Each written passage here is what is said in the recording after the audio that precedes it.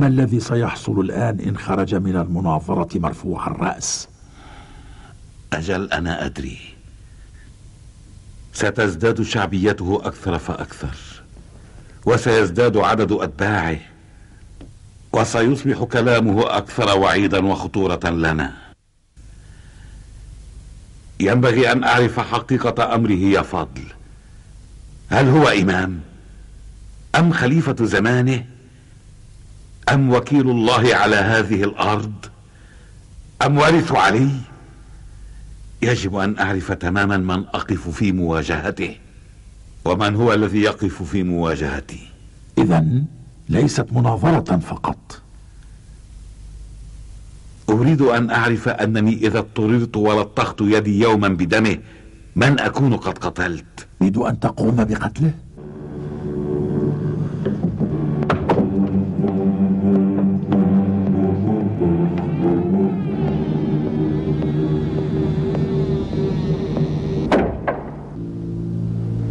إن ابن عمنا العزيز علي بن موسى بن جعفر من أبناء فاطمة بنت الرسول محمد، وهو أيضا ابن علي بن أبي طالب، ويتباحث معه في أمور فقهية للوصول إلى مدى معرفتهم وعلمهم في حضورنا نحن.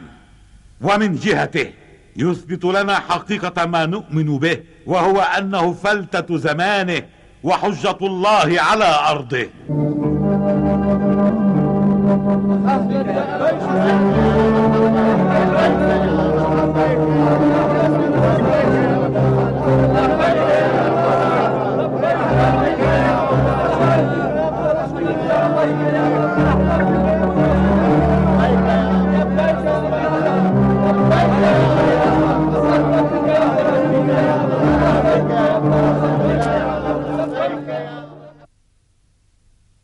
أسأل أنا أم أنتم تسألون؟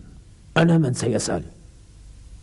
من أين تثبت نبوة النبي محمد؟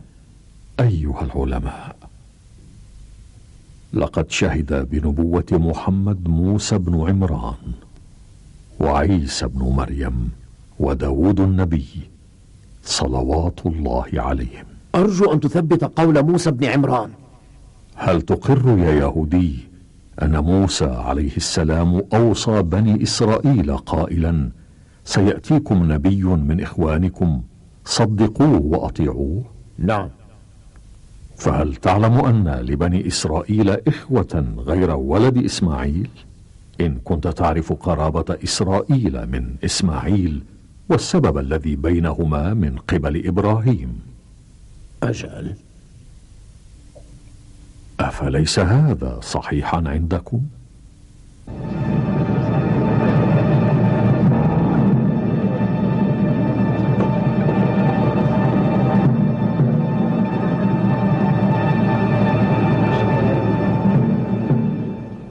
بنبوة سيدنا عيسى وكتابه وفيما بشر. أنا مقر بنبوة عيسى عليه السلام وكتابه وما بشر به أمته وأقر به الحواريون، وبريء من كل شخص أو عقيدة أو مسلك ينكر ما بشر به ولا يقر بنبوة محمد عليه الصلاة والسلام. أليس علينا إذن قطع الأحكام بشاهدي عدل؟ بلى. إذن هل لا أتيتني بشاهدي عدل من غير أهل ملتك تقر به ولا تنكره النصرانية وسلنا مثل ذلك؟ ومن هو الشاهد العادل برأيك؟ هل تقبل على سبيل المثال برجل ذي منزلة عظيمة عند عيسى عليه السلام كدليل وبينة؟ وهل تقر به كشاهد عادل؟ ومن هو سمه لي؟ ما تقول في يوحنا مثلا؟ يوحنا الديلمي. لقد ذكرت أحب الناس إلى المسيح. هل نطق الإنجيل أن يوحنا قال: إنما المسيح أخبرني بدين محمد العربي وبشرني به، وأنه يكون من بعده، فبشرت به الحواريين فآمنوا به وبأهل بيته وأوصيائه؟ أجل، ذكر ذلك يوحنا عن المسيح وبشر بنبوة رجل، وبشر أيضا بأهل بيته ووصيته كما قلت. حسنا، وماذا تنتظر بعد؟ إن أنت وضحت ذلك نقلا عن الإنجيل كتابنا فأنا لن أنكره. وهل ما ذكرته عن يوحنا لم يكن نقلا عن الإنجيل؟ ربما ظننت أنني لم أقرأ الإنجيل، وما قلته ربما سمعته صدفة من الآخرين. والآن اسمح لي أن أسألك مسألة. لماذا تعتبرون عيسى والعياذ بالله ابن الله وتمنحونه مقام الربوبية؟ لأن كل من يحيي الموتى هو إله ويستحق أن يعبد. اليسع قد صنع مثل ما صنع عيسى، مشى على الماء وأحيا الموتى وأبرأ الأكمه والأبرص، ولم تتخذوا أمته ربا ولم يعبدوا أحد. حزقيال النبي كان يحيي الموت أيضا، فقد أحيا 35,000 رجل من بعد موتهم ب60 سنة. تجد في التوراة ما يشير إلى هؤلاء من بني إسرائيل. بما أنكم تعتبرون عيسى ابن الله، عليكم أن تعتبروا اليسع وحزقيال كذلك أيضا.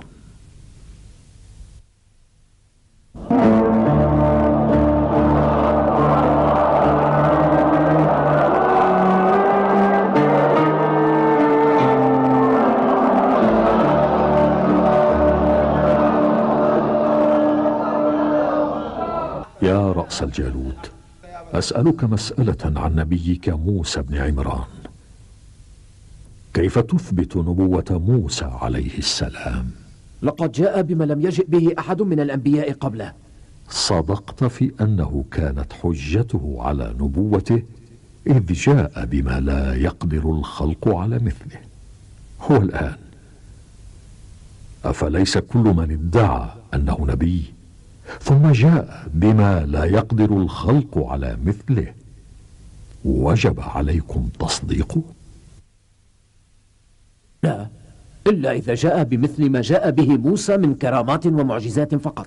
فكيف أقررتم بالأنبياء الذين كانوا قبله ولم يفلقوا البحر ولم يفجروا من الحجر 12 عينا ولم يقلبوا العصا حية ولم يخرجوا مثل موسى عليه السلام يدا بيضاء؟ لقد أخبرتك متى جاءوا بمعجزات على نبوتهم حينها وجب تصديقهم. فما يمنعك إذن من الإقرار بعيسى ابن مريم؟ يقولون إنه أتى بمعجزات لكننا لم نشهدها نحن. أرأيت ما جاء به موسى من معجزات؟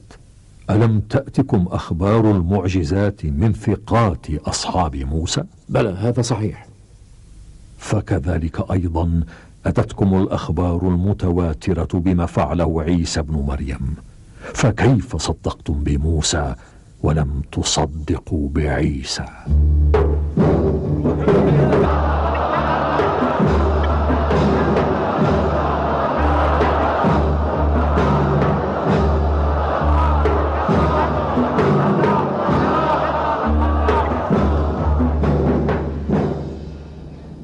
يا ابن موسى بن جعفر،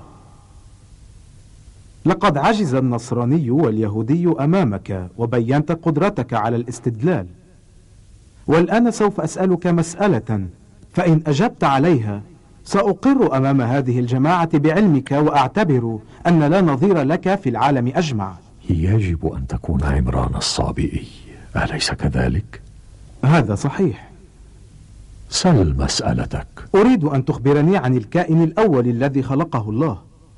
سألت مسألتك فافهم.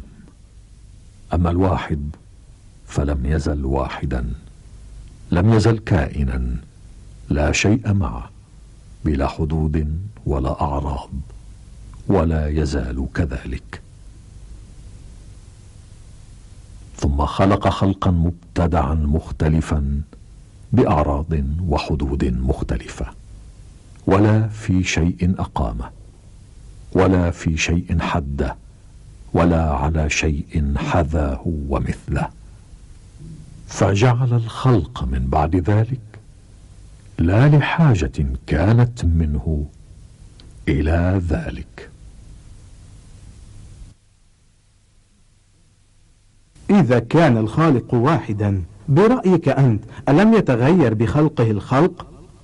إنه الله عز وجل لم يتغير بخلق الخلق، ولكن الخلق يتغير بتغييره سبحانه وتعالى. فبأي شيء قد عرفناه؟ عرفناه بغيره. أي شيء غيره؟ مشيته، اسمه، صفته، وكل ما شابه ذلك، وكل ذلك محدث مخلوق ومدبر من قبل الخالق. فأي شيء؟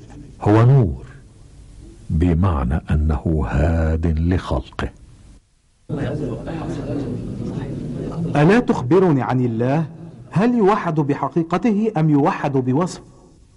إن الله النور المبدئ الواحد الكائن الأول لم يزل واحدا لا شيء معه، فردا لا ثاني معه، لا معلوما ولا مجهولا ولا محكما ولا متشابها ولا مذكورا ولا منسيا، ولا شيء يقع عليه اسم شيء من الأشياء غيره، ولا من وقت كان ولا إلى وقت يكون، ولا بشيء قام ولا إلى شيء يقوم، ولا إلى شيء استند ولا إلى شيء استكن، وذلك كله قبل الخلق، إذ لا شيء غيره.